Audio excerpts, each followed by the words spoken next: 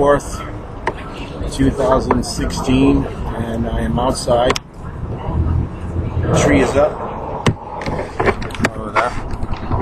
That's a Christmas tree. We're in downtown Portland, and this is my little display right here. So I'm right next to a flower stand, and trying to do the ministry. I want to try to go back into 1 Peter chapter 3, verses 8 through 22, where Peter exhorts Christians to be sanctified and to sanctify Christ as Lord. And going to try to look at a couple of the verses that are in this text. Let's see here. I'm using that poster from Matthew 3 as part of our presentation. So we're going to look at 1 Peter 3 verses 8 through 12, and then 1 Peter 3 verses 13 through 22. So I'm going to try to do as much of it as possible.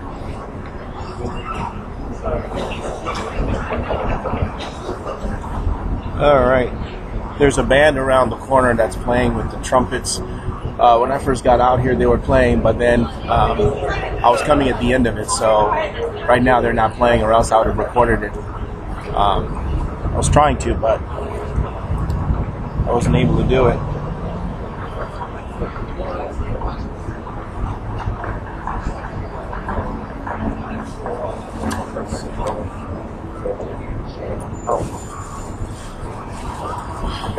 Just give me a minute here. I hope your holiday's going well. The city's kind of quiet. There's not a whole lot going on. And pressing lips.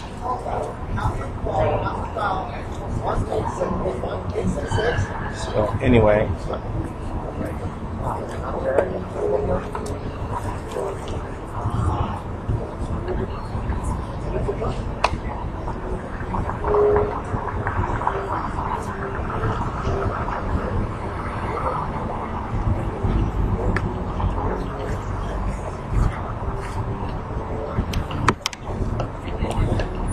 All right. Happy holidays and Merry Christmas to all of you in the Portland area. I hope everybody's all ready for Christmas tomorrow, which is only a couple hours away. I know that there are some Christmas services tonight. There's usually a service somewhere in the area. Some churches have midnight services. I went to one last year. I think it was the Methodist Church on Columbia. It was a late night. Started at 11 p.m. and then it went on to midnight. We lit candles and sang some songs, and it's sort of like, it was very liturgical, but it was worth being there. I think there was about 10 of us, just a few people. So somewhere in the area, wherever you find, an open door, you should go, sit, pray, and just be reminded of the Christmas story of God with us, our God coming down and spending some time with us. And this is the constant reminder. We try to remind you as Christians, individual Christians in churches. We try to remind you whether it's at Christmas time or throughout the year, that God is worthy of your time to read His Word. God is worthy of your time to pay attention to what He is communicating to you in His Gospel. And Christmas is probably the best time to take the time to read the Gospels. The Gospels of Matthew, and the Gospels of Mark, and the Gospels of Luke, and the Gospels of John. But the two Gospels that records His birth is Matthew and Luke. I want to take a minute and read a chapter from Matthew, and then maybe a chapter from Luke. In Matthew's Gospel, Matthew writes and says this: Now the birth of Jesus Christ, beginning in Matthew chapter 1, verses 18 through 25, it says, now the birth of Jesus Christ was as follows. Let me go ahead and pray so that God bless the reading of his word. So those of you who have not yet accepted Jesus as Lord would receive him and believe his gospel. Father, I pray in the name of Jesus that you would bless the people of Portland as they hear this gospel being read, and that they would repent of their sin and receive your Son as Lord and Savior this Christmas. In Jesus' name, amen. So Matthew writes, and he says this, now the birth of Jesus Christ was as follows. When his mother Mary had been betrothed to Joseph, before they came together, she was found to be with child by the Holy Spirit. So it was not the seed of a man that impregnated her, but it was the seed of the Holy Spirit.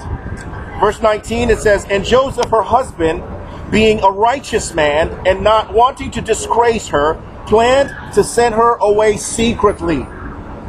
But when he had considered this, behold, an angel of the Lord appeared to him in a dream, saying, Joseph, son of David, do not be afraid to take Mary as your wife, for the child who has been conceived in her is of the Holy Spirit. She will bear a son, and you shall call his name Jesus, for he will save his people from their sins. Now all this took place to fulfill what was spoken by the Lord through the prophet. Behold, the virgin shall be with child, and shall bear a son, and they shall call his name Emmanuel, which translated means God with us. And Joseph awoke from his sleep, and did as the angel of the Lord commanded him, and took Mary as his wife. But kept her a virgin until she gave birth to a son, and he called his name Jesus. In chapter 2, the scripture says, now after Jesus was born in Bethlehem of Judea in the days of Herod the king, Magi from the east arrived in Jerusalem, saying, where is he who has been born King of the Jews? For we saw his star in the east and have come to worship him. When Herod the king heard this, he was troubled, and all Jerusalem with him. Gathering together all the chief priests and scribes of the people, he inquired of them where the Messiah was to be born. They said to him, in Bethlehem of Judea. For this is what has been written by the prophet. And you, Bethlehem, land of Judah,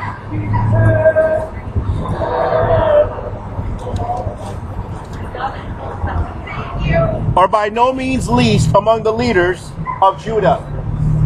For out of you shall come forth a ruler who will shepherd my people Israel. Then Herod secretly called the Magi and determined from them the exact time the star appeared. And he sent them to Bethlehem and said, go and search carefully for the child, and when you have found him, report to me, so that I too may come and worship him. After hearing the king, they went their way, and the star which they had seen in the east went on before them, until it came and stood over the place where the child was. Verse 10, when they saw the star, they rejoiced exceedingly with great joy. After coming into the house, they saw the child with Mary his mother, and they fell to the ground and worshipped him. Then opening their treasures, they presented to him gifts and gold, frankincense, and myrrh. And having been warned by God in a dream not to return to Herod, the Magi left for their own country by another way. In verse 13, the story continues. Now when they had gone, behold, an angel of the Lord appeared to Joseph in a dream and said, get up, take the child and his mother, and flee to Egypt, and remain there until I tell you. For Herod is going to search for the child to destroy him. So Joseph got up and took the child and his mother while it was still night, and left for Egypt. He remained there until the death of Herod. This was to fulfill what had been spoken by the Lord through the prophet, out of Egypt I called my son. Amen.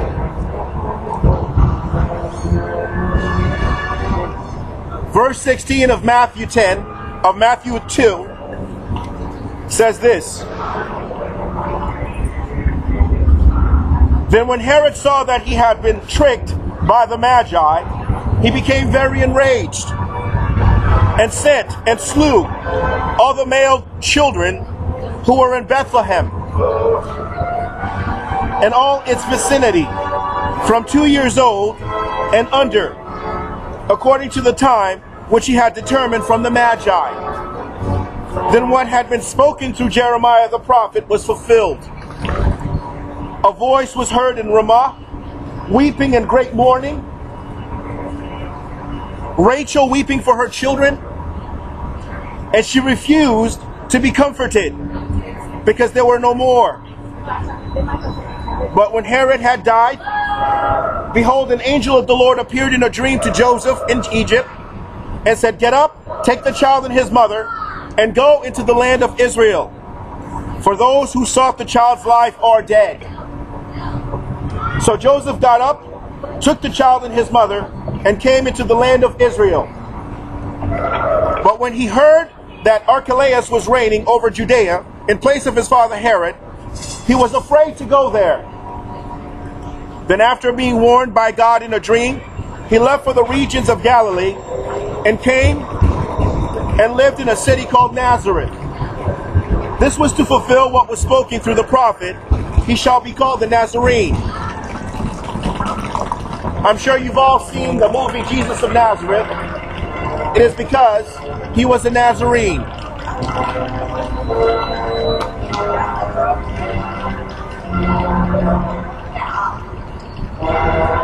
The scriptures tell us in Matthew chapter 3, "Now in those days John the Baptist came preaching in the wilderness of Judea, saying, 'Repent, for the kingdom of heaven is at hand.' For this is the one referred to by Isaiah the prophet, when he said, 'The voice of one crying in the wilderness, make ready the way of the Lord, make his path straight.' Now John himself had a garment of camel's hair and a leather belt around his waist, and his food was locusts and wild honey. When Jerusalem was going out to him, and all Judea, and all the district around the Jordan, and they were being baptized by him in the Jordan River, as they confessed their sins. But when he saw many of the Pharisees and Sadducees coming for baptism, he said to them, 'You brood of vipers, who warned you to flee from the wrath to come?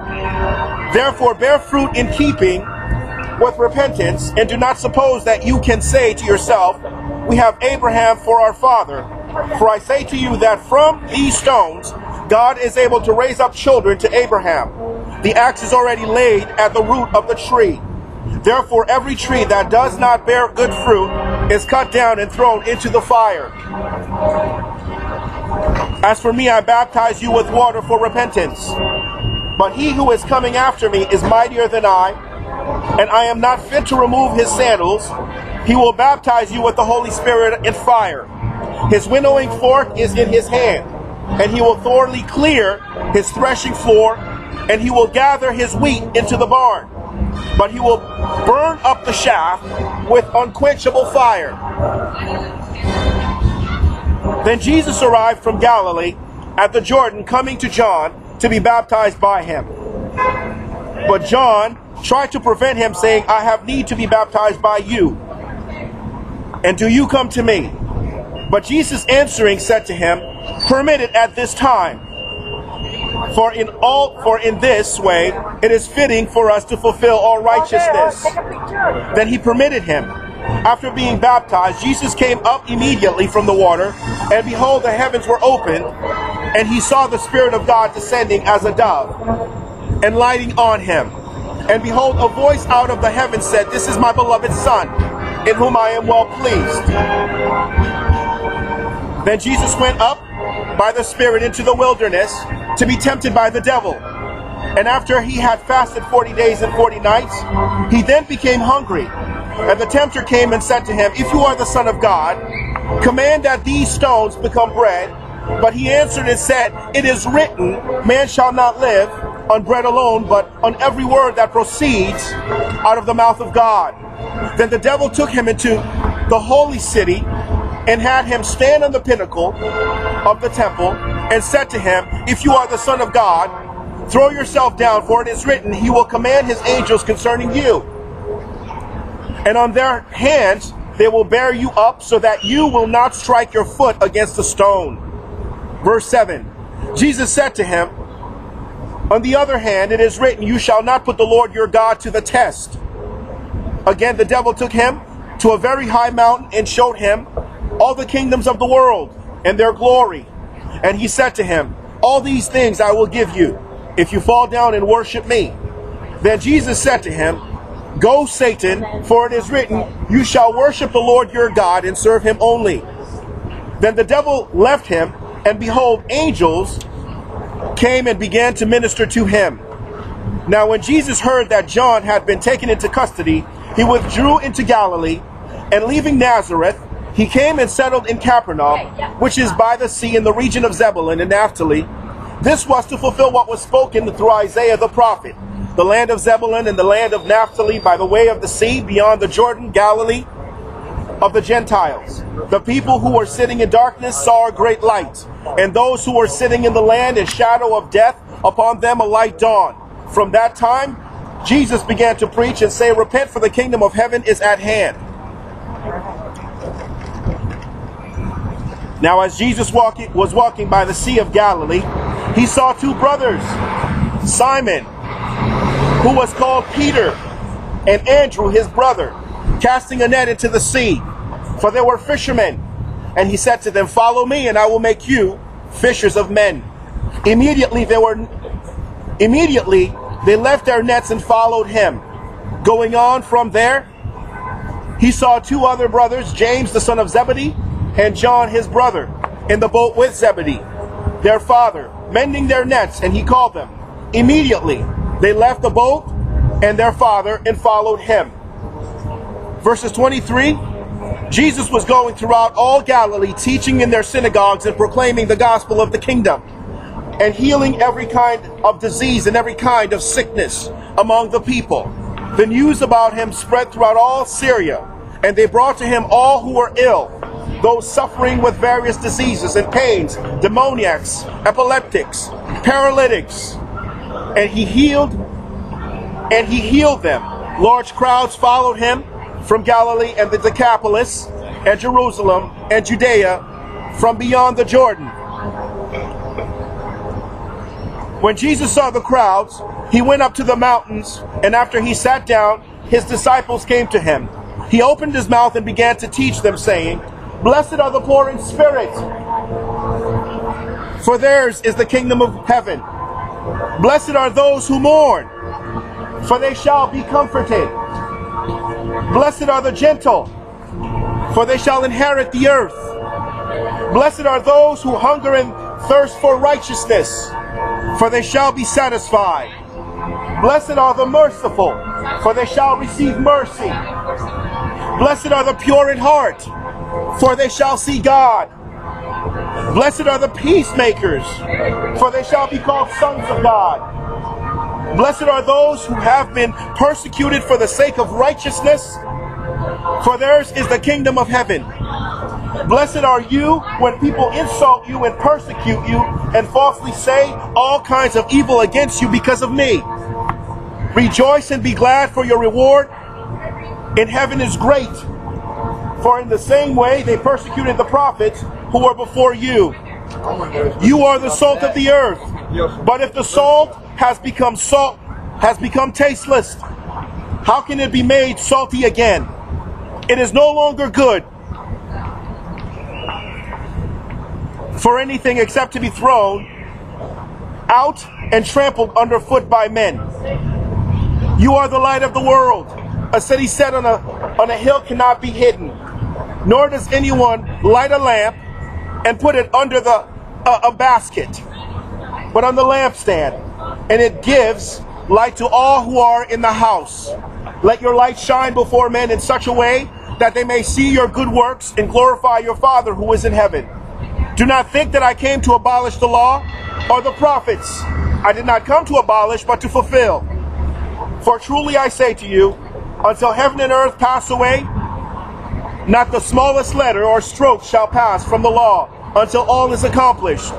Whoever then annuls one of the least of these commandments and teaches others to do the same shall be called least in the kingdom of heaven. But whoever keeps and teaches them, he shall be called great in the kingdom of heaven. For I say to you that unless your righteousness surpasses that of the scribes and Pharisees, you will not enter the kingdom of heaven. Blessed be the reading of the word of God. In the last couple of months, we've been doing a series on 1 Peter. Today is December 24th, 2016, Christmas Eve, the day before we Christians celebrate, and the world celebrate the birth of Messiah. I just read you Matthew chapter 1, 18 through Matthew chapter 5, 20. That is the story of the Christ. His birth was miraculous. And upon his birth, he had to leave and go to Egypt for a period of time until Herod, who sought his life, Herod, who sought to kill him, was dead. After the death of Herod, he was brought back to live in Nazareth. He is called Jesus of Nazareth, born in Bethlehem. We also see the baptism of John the Baptist, his cousin.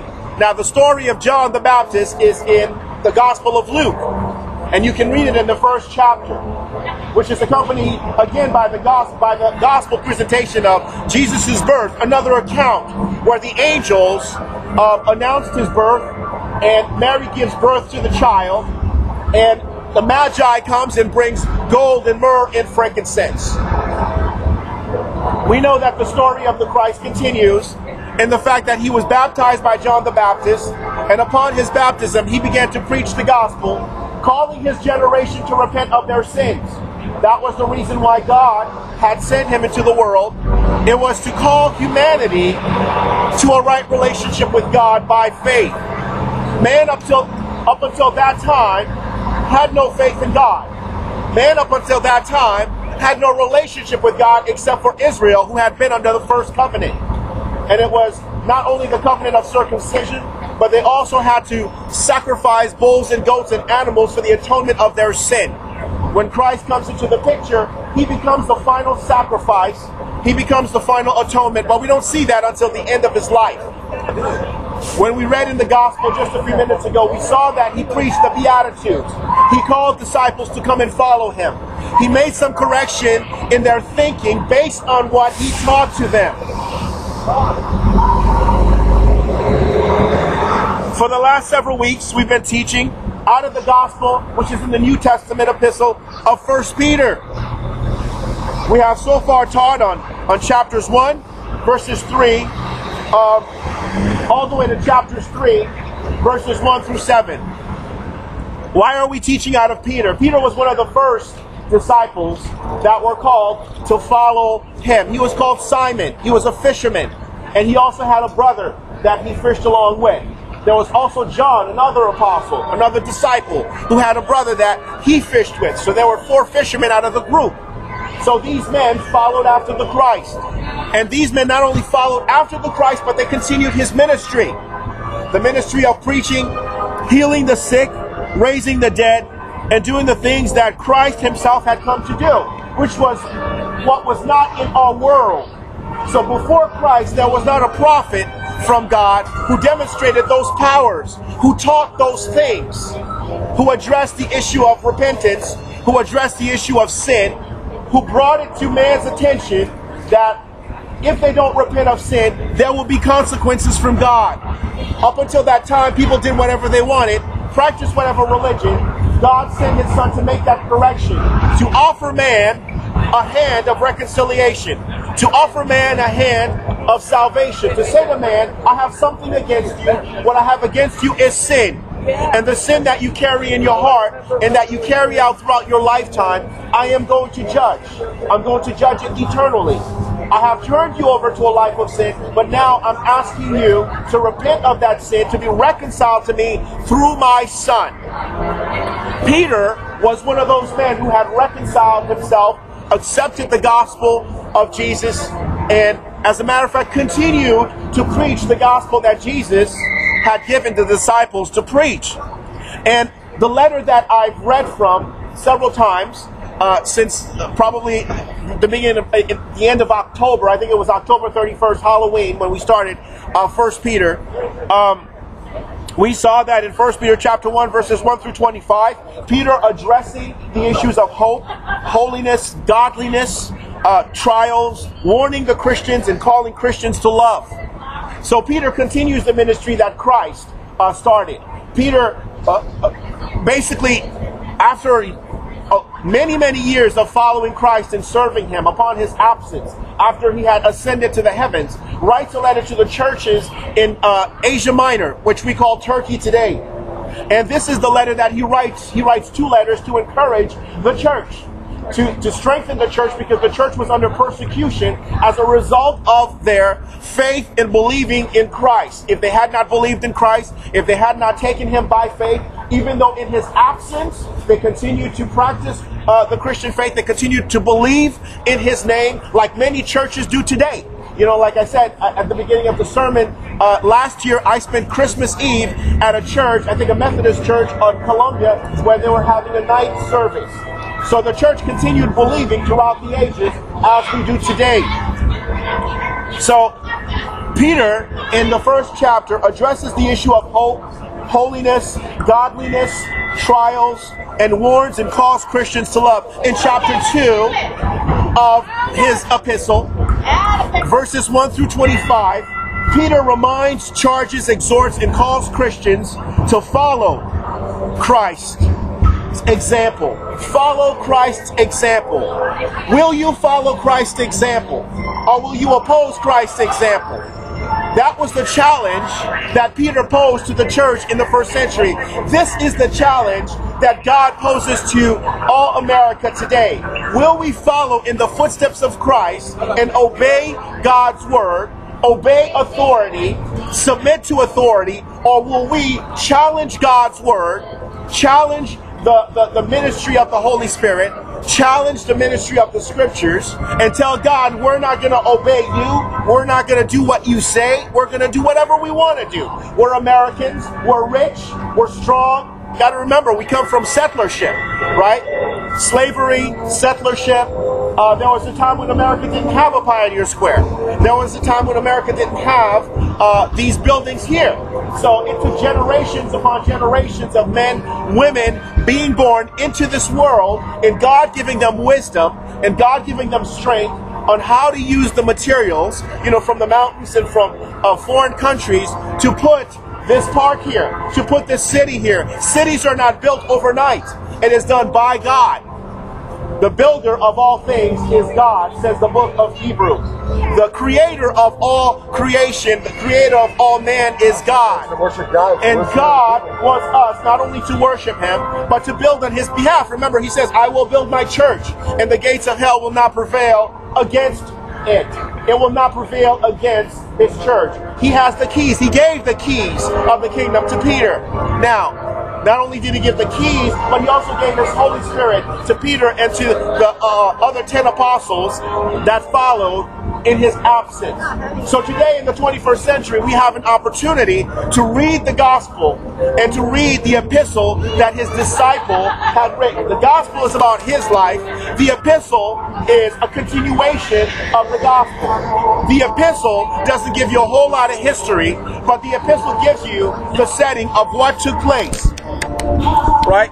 The epistle gives you a setting of what took place in the lives of the Christians of the first century. That they endured persecution, that they endured suffering, that they endured maltreatment and hatred. For what purpose and for what reason? Because man in their sin did not want God to have a voice. They did not want God to have a word. In other words, God doesn't get to say whatever he wants to say through his apostles. They killed his son and called his son as a servant of Beelzebub. What do we call Jesus today? Some people still call Jesus a nutcase because of the fact that he preached the gospel, because he offered his life as a sacrifice for sin. Some people still believe that the Christ is in wrong for what he had preached, for he had declared himself to be equal to God. He himself said, I and the Father are one. People from the Jewish tribes still believe that Jesus was in the wrong for doing that. They don't believe him as Messiah. Some of the Jews still practice, probably still practice, offering the blood sacrifices of animals for the atonement of their sins. Instead of the new covenant, they're still practicing the old covenant, not believing that the Christ really was the fulfillment of Isaiah's prophecy.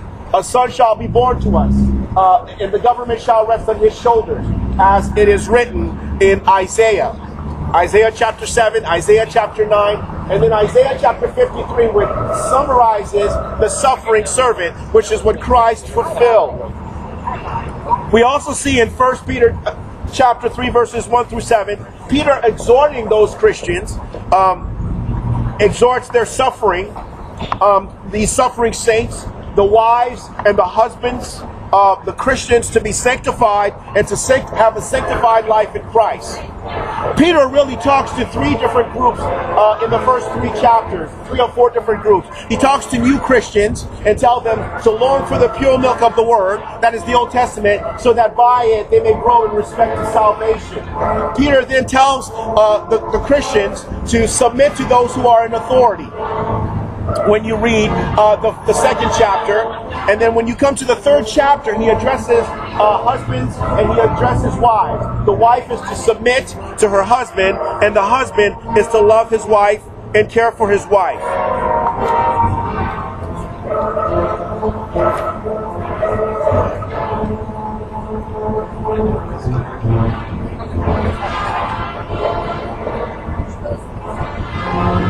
In verse 7 of chapter 3, he says, you husbands in the same way, live with your wives in an understanding way, as with someone weaker, since she is a woman, and show her honor as a fellow heir of the grace of life, so that your prayers will not be hindered.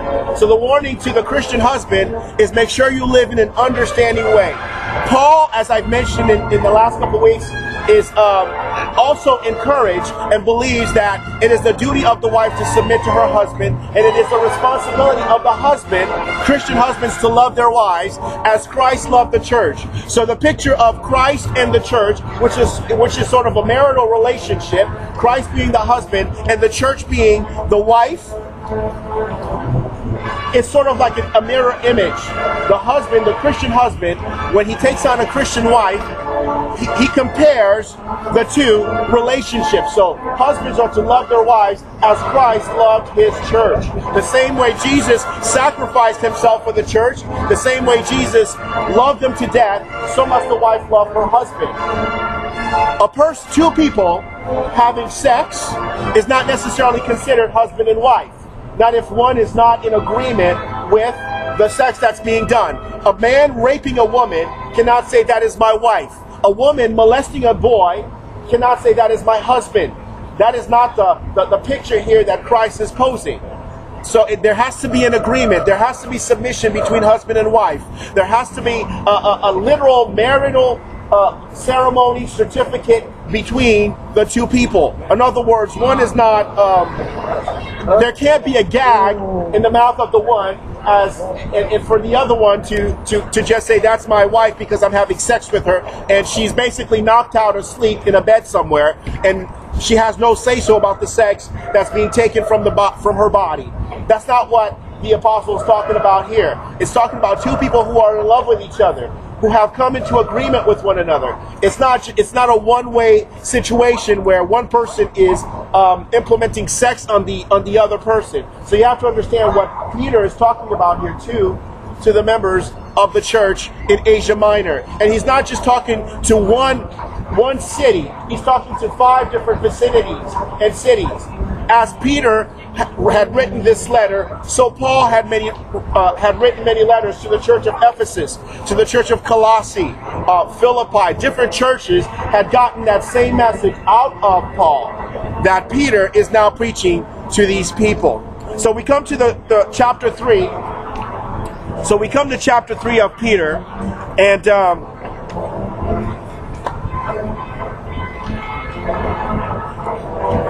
and what do we see in Peter? We see the exhortation continue, right? We see Peter exhorting Christians to be sanctified and to sanctify Christ as Lord. In this generation, is it any different? Christians, those of you who believe in your heart, you who are God-fearing and are married and who have a relationship with God, the call to Christian sanctification is still applicable to today. Christ being sanctified in our hearts is still applicable today. Understand what Peter is saying here is that we are to be sanctified Christians, set apart from sin, but we are also to sanctify Christ as Lord of our hearts. We are to be set apart from living like the rest of society. We're called to be a holy people, a holy nation, a people after God's own heart. God is saying, come out from among them. Come out and be free of their sin. In other words, don't be like your neighbor, the Gentile, the unbeliever who refuses to honor me as God. Don't be like the man who practices the immoralities that I have condemned him to practice, because if you do, the judgment is unfortunately hell. Nobody likes to preach about hell because it's a damning and a condemning a message. But what do you tell the person who's committing a criminal act? Right? A woman kills 5 of her children by drowning. What do you say to her? Let's go have a party. A man who rapes his daughter. What do you say to him? Hey, let's go watch a movie. A woman who shoots her husband to death. What do you say to her? Let's go shopping. No, when a person commits a crime, whether it be murder or rape or, killing someone, you don't pat them on the back and say, well done, good and faithful servant. You take them to court and you justly judge them for the sin or for whatever evil that they're doing, right? You don't sit there and allow the person to commit such wicked acts without judging or without carrying justice against what they had done, because of the lives that have been lost, because of the people that have been offended, because of the murder that have been committed. You don't just allow the thief to just go free with all the money that's in the bank. You don't allow the person who murders someone to just go free and sit in the jailhouse, right? An eye for an eye and a tooth for a tooth. The scripture says in Genesis chapter 9, right? In Genesis chapter 9, the scripture says that when a man sheds the blood of another, that by man his blood shall be shed. We have to give that back when an act of murder is committed. So we come to the gospel and we read about the story of Jesus, but then we see the continuation of it through the epistles that the disciples had written, that the apostles had written. We see that it continued. It didn't stop. And throughout the ages, God made sure that his spirit was in those disciples so that they would continue preaching the gospel. It wasn't a one-time thing, and then that's it. Jesus dies, hands folded, we just continue living as heathens. No, the continuation is that for God wants man to be reconciled to him, to be saved. God doesn't want to send you to hell. That's why the government has warning signs everywhere. That's why the government allows court cases to be uploaded into the television scene, so you can see that judgments are being rendered to those who commit evil. So the church is called, not only in the first century, but also in this generation and throughout the ages, to be sanctified, to be set apart from sin, from evil. Don't listen to the voice of the devil when he's telling you to kill, when he's telling you to steal, when he's telling you to rob, when he's telling you to murder, when he's telling you to rape, when he's telling you to do the evil things that you do. Mothers, it is not your job to have sex with your sons. Fathers, it is not your job to have sex with your daughters. Mothers, do not rape your sons and consider your sons to be a husband. That is evil doing. Fathers, do not rape your daughters and tell them that I am your husband. That is incest in the family. And we see in Leviticus that God forbids such things. So God called the Christians to live separately, come out from among them, and live a sanctified life. A life without those sins, without the life of a mass CC, without the life of homosexuality, without the life of fornication. If you're offended, it is the Spirit of God that offends you by calling you to a righteous way of living, not an immoral way of living. God is not here to tell you, you can be liberal and live however you want to live in his sight. God sits in heaven and he has to watch everything that you do. He has to listen to everything that you say. He has to read your heart and know that there is evil against another person or an evil against him. God is not going to put you in the world and allow you to live however you want to live and not bring your thoughts, your actions, your desires, your evil doing, parents, children, people of this nation and all nations, without calling you to repentance, without calling you to sanctification. God with us is not a party time. Oh, yay, God is with us. It's time for us to party. Yay, God is here. Jesus, let's give gifts. No, it's a serious matter that God had to come down to become a man and to die on a cross. The death of a cross is painful. 39 lashes to a man's back is painful. It rips your back open. If you've ever seen the movie done by The Passion, I mean, it is such a bloody scene what the Messiah goes through. And it's so painful. A needle is painful to the foot. I get a needle to the foot every single night that I'm assaulted sexually. Okay? I mean, I'm not telling you this just off the top of my head. I'm telling you because I'm enduring the pain myself. But I'm saying if a needle is painful, how much more a nail that you drive through the foot? How much more the nail that you drive through the hand? And the whole Christmas thing, you know, it's like it's yay, Jesus and the baby, Jesus and hallelujah, you know, Mary and the baby.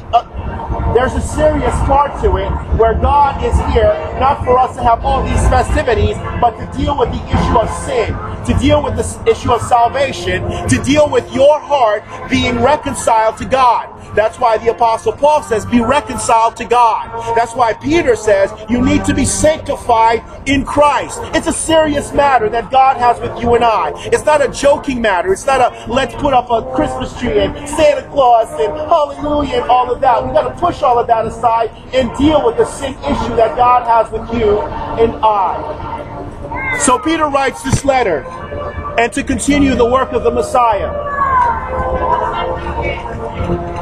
And Peter says this to the church in Asia Minor. He says to sum up, in verses 8 through 12, Peter encourages all Christians that they must be unified. They must be compassionate. They must be kind, affectionate, and humble, blessing others, inheritors of a blessing, not insulters of those who insult. Listen to what Peter is saying to you, church.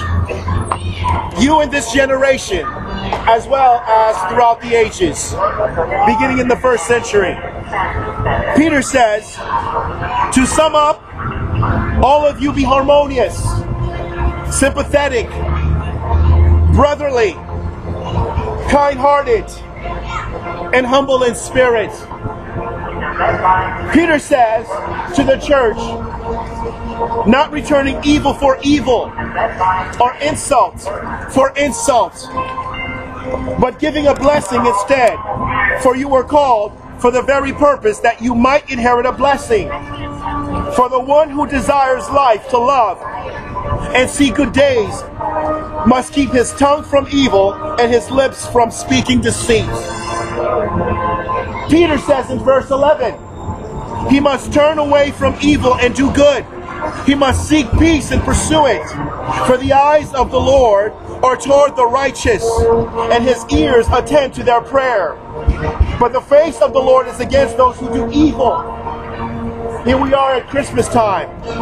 Earlier today I watched on Escape the story of a family completely destroyed by evil. The evil of the mother toward the children. How can we at Christmas not tell our children the story of Jesus? How can we at Christmas not tell our loved ones to repent of their sins, Christians? You who believe, you who have faith, you who go to church Sunday after Sunday, you who put money in the tithing basket, you who own a Bible and who read it, you who hold the Christianity in your heart, at work and everywhere you go, but you refuse to let them know that's who you are because you're so afraid to live by faith, because you're so afraid that if they find out you might get fired from your job. That is the whole purpose of us being called to come out from among them. Not so that we become like they are. Peter says you've been called for this very purpose, to follow in his footsteps, to do as he has done. This is a temporary setting. This is an introduction to all of creation in life. The time that you have here is only for a short period of time. 50 years is nothing. 70 years is nothing. 100 years is nothing in comparison to an eternity in hell. So God is introducing himself to humanity when he gives you life. He's introducing himself to humanity, to you and to I. So Peter encourages the church and talking to them, not just to husband or to wives, but he says, summing it all up to all of us, right, who are in Asia Minor, all of us who are in the world, you Christians who are in the world and who are also in the fellowship of the saints. You need to be harmonious. You need to be sympathetic.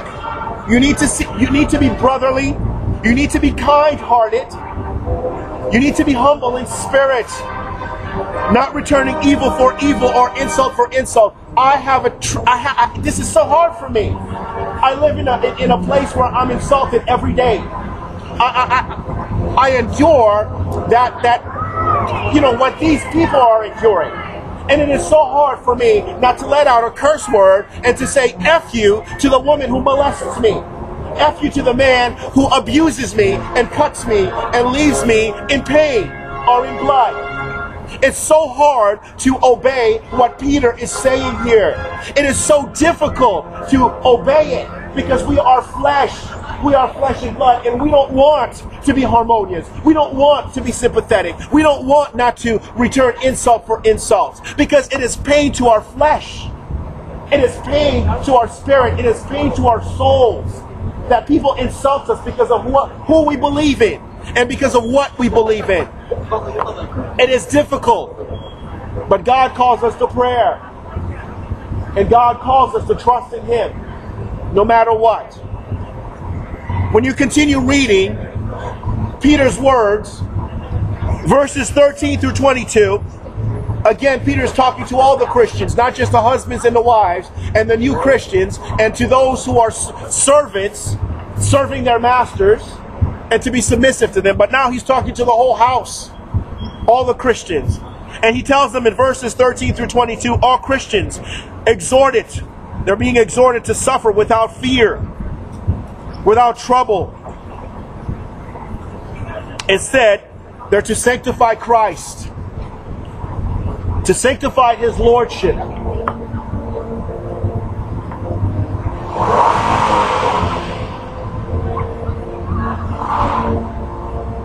He tells them to defend the faith, because there will be an account for it.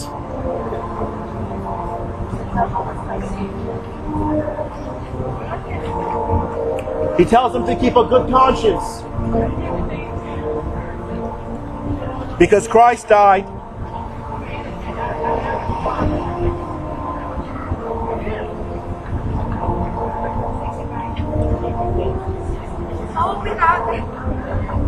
Christ went and preached to the dead, resurrected, and now sits at the right hand of the Father in heaven.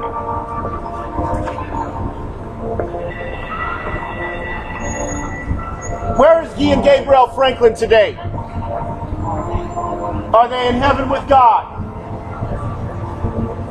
Or are they hiding in the community, waiting for me to go to sleep to judge me for this message like they did last night? Why is it that they're not in the church? But everybody in America wants to represent them. Every man with a long chin wants to be a Guy Franklin. Every woman with a bun in her head wants to be a Gabriel. Why is it that they don't want to be Christians? Is it our hypocrisy, or is it their lack of desire to be holy? Or is it because they don't want to be reconciled to God? Why is it that the Franklins don't want to be reconciled to God? Years after years, they've been called to repent. Why is it that the Franklins don't want to repent?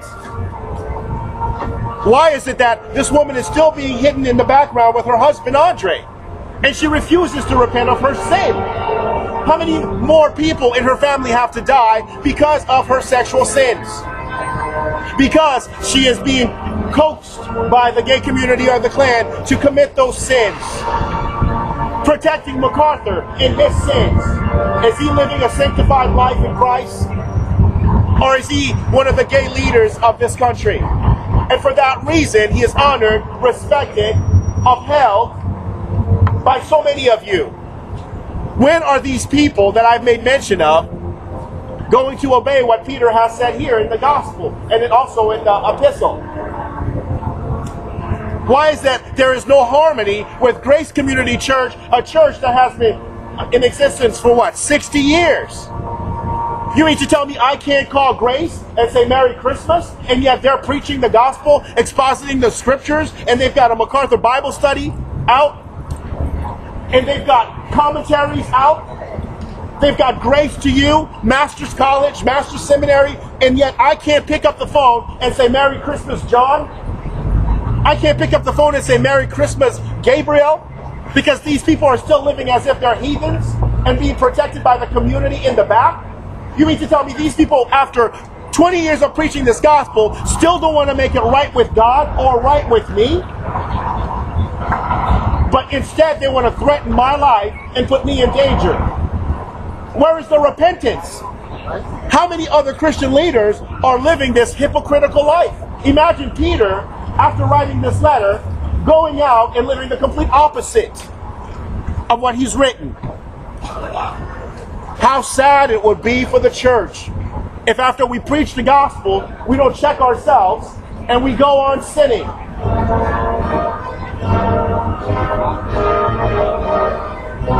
So we see in 1 Peter chapter 3 verses 1 through 7, Peter exhorts suffering saints as wives and husbands and Christians to be sanctified and to sanctify Christ as Lord in their hearts. When you read 1 Peter chapter 3 verses 13 and on, Peter says, "Who is there to harm you if you prove zealous for what is good? But even if you should suffer for the sake of righteousness, you are blessed. And do not fear their intimidation, and do not be troubled." Why would a person want to trouble a Christian if the Christian's desire, all his desire is to do, is to tell you to be reconciled to God before you die and go to hell? If somebody's going to give me a warning so that I'm saved from a fire, hey, don't go across the street, there's a bomb that's about to go off, and you say, get off of me, man, I don't want your religious warning, and you go across the street, the bomb goes off, and you die. Well, I did warn you. You didn't want to believe, and you thought I was just being religious. You know, where did the tree come from? If not the hand of God, right? Where did these shrubs come from? If not the hand of God? Where does the water and the seed for coffee come from? And sugar and milk out of the cow come from if it's not from the hand of God? Cannot that God send his son to warn you of his acts?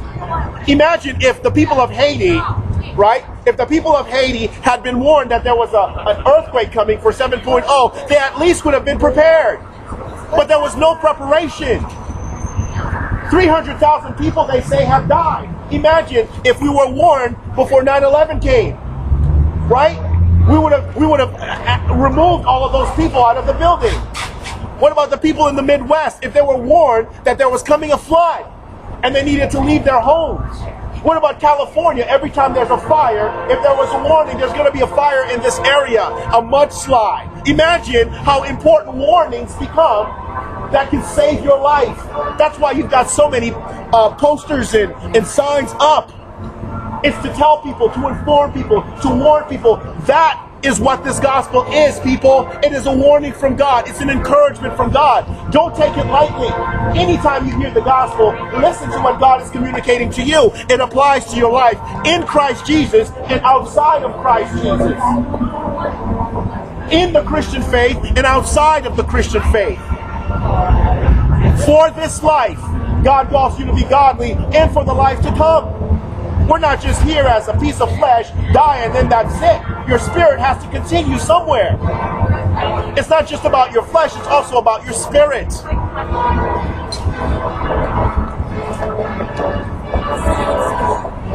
Verse 15 of 1 Peter 3, he says, but sanctify Christ as Lord in your hearts, always being ready to make a defense to everyone who asks you to give an account for the hope that is in you, yet with gentleness and reverence. And keep a good conscience, so that in the thing in which you are slandered, those who revile you, or those who revile your good behavior in Christ, will be put to shame. Verse 17, for it is better if God should will it so, that you suffer for doing what is right, rather than for doing what is wrong. Verse 18, he says, for Christ also died for sins once for all, the just for the unjust, so that he might bring us to God, having been put to death in the flesh, but made alive in the spirit, in which also he went and made proclamation to the spirits now in prison. God saw, or Christ saw, the importance of the gospel, that when he died, where do you think Jesus went when he died? He went to preach to those who were taken captive in prison. The body and the spirit is separated. When you read Luke 16, the scripture says that the man was in Hades. So Jesus probably went to Hades, because remember on the cross he said to the thief, today you will be with me in paradise. So he went to paradise, but he also went to Hades to preach salvation to those who are what? Who are under God's judgment. When you die, folks, you either go to paradise to be with Jesus and the thief on the cross, or you go and be with Hades with the rich man. I don't know which side you're on. I don't know which side you're going to. But I hope you take this warning seriously, because you and I are not here forever. If a mother can draw on her children, any man and any woman can pull out a revolver and shoot any of us at any moment at any time. It happened at Clackamas Mall just not too long ago. It happened to a church back east in the Carolinas last year, I think it was. I mean, out of nowhere, somebody comes and just shoots 9 folks. I mean, well, death comes, Genesis 2:17. Anytime you are at a funeral, it is the promise of God that's being fulfilled in that human's life. In that human's life, it is the promise of God that's being fulfilled. In Genesis 2:17, you shall surely die. So every time you see a funeral, every time you see somebody being buried, it is the promise of God. You see, we weep at the fact that someone pulls out a revolver. We weep at the fact that a woman would drown. We weep at how they die, but we don't think about the fact that it was God's promise in Genesis 2:17. It was his promise. He says, you shall surely die because of sin. And before you die, I want to make sure that not only your flesh, but also your soul doesn't go to hell. So I'm going to send you my son at Christmas, so that you don't go to that place called hell, that place of torment. Officers kill criminals, African Americans, people that are guilty all the time. But it's not just the killing. It's where the soul and the spirit goes. It's not just the fact that the revolver was pulled and somebody killed somebody. We know that's going to happen anyway. Right? Whether it be the officer, or whether it be sickness, or whether it be diseases, it's not how they die. It's the fact that God's promise of death will be fulfilled. It's the fact that God's promise is going to be fulfilled. And the promise is, you shall surely die. I shall surely die. Your family shall surely die. And God is taking precautions before that time of death, and say, before you die, make it right with me. Be reconciled with me. Before you die, make that reconciliation decision. Before you die, You're going to die anyway. It's not how they die. It's the fact that they will die to fulfill God's promise and then either go to paradise to be with the thief that was on the cross, or to be with Hades, to be in Hades with the who? To be in Hades with the rich man who refused to humble himself before God. So when Peter writes this epistle here to continue the message of the gospel to the church that had risen up after Christ had been crucified, resurrected, and ascended, he encourages them in the beginning of the epistle, and he says, you loved him even though you did not see him. You believed in him even though you were not there. And that's what he wants you to do. He wants you to submit to those who are in authority. And when they persecute you, believe even more, pray even more, preach even more, live for him even more. Show those unbelieving, disobedient brothers of ours that God wants to be reconciled to them. So, we see here in 1 Peter that Jesus went to where? To the place of torment. He went to talk to them upon his death. He didn't just lay in the cave and do nothing. He went up to heaven to prepare, to present himself. He went to heaven to present himself before the Father. When you read Hebrews, he was the final propitiation.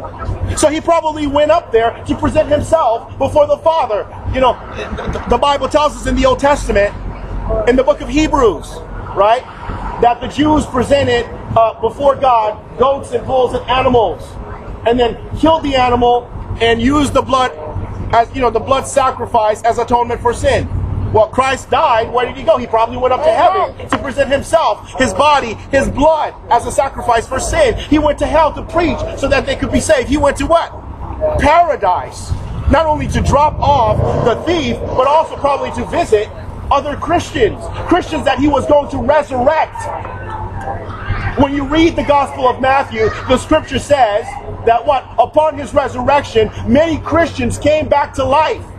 So the death of Christ wasn't just, oh, he died on the cross, but look at all the activities. Look at where he went, to the places that he went in the spirit realm. Heaven, where he went in the spirit realm. Paradise, where he went in the spirit realm. Hades, where he went in the spirit realm. And the place where those people that were held for a period of time, but then they resurrected with him, those who believed. Christians. And they walked around Jerusalem, revisiting their families. So Jesus' death on the cross wasn't just another dead Jew. It was all the spiritual activities that took place afterward and during that 3-day period when he was where? Where he was in the cave and his spirit was somewhere else, fulfilling the promises of the prophets. So in verse 19, the scripture says that, in which he also went and made proclamation to the spirits now in prison, who once were disobedient, when the patience of God kept waiting the days of Noah, during the construction of the ark, in which a few, that is, 8 persons, were brought safely through the water. Corresponding to that, baptism now saves you. Not the removal of dirt from the flesh, but an appeal to God for a conscience, for a good conscience, through the resurrection of Jesus Christ, who is at the right hand of God, having gone into heaven after angels and authorities and powers had been subjected to him. Angels and authorities. Do we see angels down here? The scripture says in Hebrews that we entertain angels. We don't know what angels look like. They may look like us, man. Remember in the Old Testament that Abraham got a visit from God and 2 angels, and they look like men. Mere men walking among us. We don't know what they look like. They don't have to have wings. They look like men. When you read the resurrection, the scripture says that there were men in shining clothes standing there waiting for the women to come. And says, what are you doing here? He says, he's already resurrected. Go and tell his brethren. So this Christmas, no cigarettes, sorry. So this Christmas, it's not just another Christmas. If you're going to get anything out of this Christmas, let it be the gospel. Let it be the message of your salvation. Not your daughter's salvation, your son's salvation, your grandmother's salvation, your children's salvation, your salvation. You being the image of God. Remember, the scripture says he created the male and female. That means you individually will stand before the judgment seat of Christ to give an account for the life that you've lived on the earth. It's not your friends or your boyfriend, your husband, your best friend. No, you who stand and walk on the face of the earth. You who have been given individual time. When you came out of the belly, Merry Christmas, God bless you. You who have been given an individual gospel message, an opportunity to reconcile with God through repentance and believing in Christ. This Christmas, let it not be just another Christmas, but let it be one where your life changes, where you exercise faith in God, where you exercise faith and believe. How serious do you think God was when he said, let there be light? Look around you. How real is human life on earth? How real is human life on earth, people? We have oxygen that we cannot see, feel. We breathe. The earth hangs on nothing. Outside of the earth's atmosphere is nothing but darkness and stars. The sun and the moon, galaxies we only see at night. How serious do you think God is about creation? How serious is death? How much do you weep when your loved ones are pronounced dead? Because you know you'll never see that person again. That's how serious God is about your salvation. That he would come in the form of a man. So this baby, God with us. Imagine God walking among us, living in us. It wasn't just God with us, God in us. The message wasn't just Jesus walking among us in the first century, but it's the Spirit, the third person of the triune Godhead, living in us, continuing the ministry of reconciliation, continuing the ministry of your salvation, continuing the ministry of forgiving you of sins you've committed, I've committed, we've committed, past sins, present sins, sins that haven't even been committed yet, that we will commit in 2017, sins that we will engage in, where our hands are going to be filled with blood, wars that are coming, death certificates that haven't even been written yet, evil that hasn't even been done yet, thought through. Isn't it Armageddon coming? Isn't there a rapture coming? Isn't there how much is coming? The man of lawlessness is coming. War is coming. Eternal damnation is coming, where the scripture says the moon is going to be like blood, or the sun is going to be. When you read it in the book, in Matthew and Revelation, what is it that God has coming? He says, you better be on your P's and Q's. You've been warned. Receive God with us. And when you receive God with us, you will receive God in us. If you don't receive God with us, which is the Christ, the Son of the living God, the baby in that manger, neither will you receive God in us. If you don't receive God with, you are not going to receive God in. And what does he say about the scripture? And what does he say about the scriptures? For the scriptures testify of me. You need a copy of the scriptures. Get that copy, read that copy, love that copy. Use that copy to raise your children. Use that copy to minister to each other as husband and wife. If you haven't been reconciled to God, what better time during the course of the year to be reconciled with your God, if not is his birthday? Let it be your birthday present to him when you say, I believe in you. I trust in you.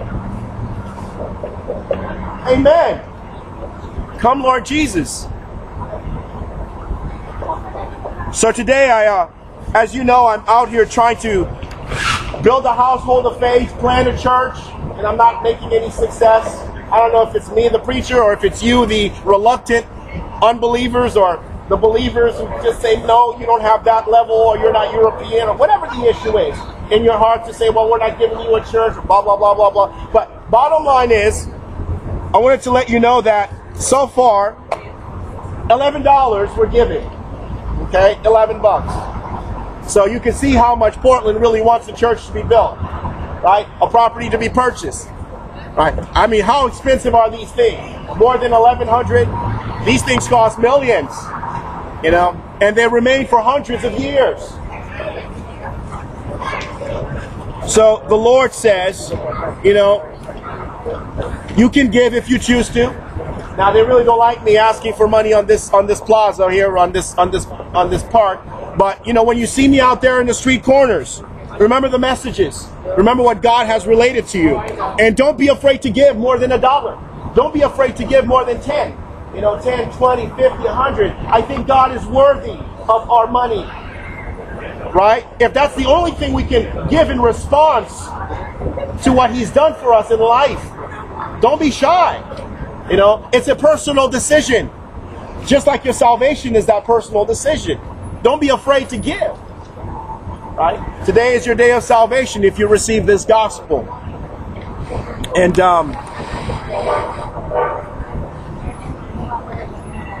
I would tell you to you know, don't let your Christmas be just a Christmas tree, right? Don't let your Christmas be just a Christmas tree. Let your Christmas be about the birth of Jesus. Now that you understand who He is, why He came, what He's accomplished, and what He intends to do, and what He did do. It was read to you. It was preached to you. And I challenge you to buy yourself a Bible, you know, and make it right with God. With the Christ, you know, with Christmas comes a Bible. With Christmas comes a Bible. A New Testament, an Old Testament copy. A message of salvation. With Jesus comes, it's not just a manger, but it's the whole book. You know, God throws the book at you and says, go buy my book, read it from cover to cover, and do as I say, so you could be saved. If you want to be saved, you simply have to pray. Father, I repent of my sins. Father, I repent of my evil doing for the last 50 years, 60 years, 70 years, 80 years. Father, I repent of my unbelief. I give my life to you this Christmas, 2016. I repent of my sin. I want to receive your Holy Spirit. You don't need me to do it. You can do it yourselves at home or right where you're standing or sitting. I repent. Please bless me with your Holy Spirit. I don't want to live, you know, another day without knowing the real you by faith. It begins by faith.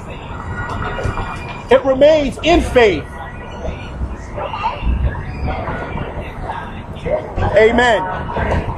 And when you've made that decision and you've gone in that direction with your God, what else can you do? You can buy yourself a copy of the Old and New Testament scriptures.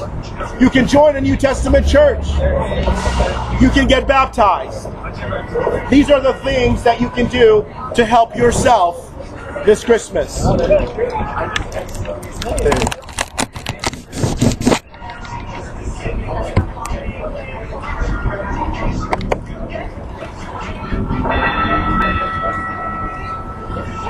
I want to end this message, but not end the ministry.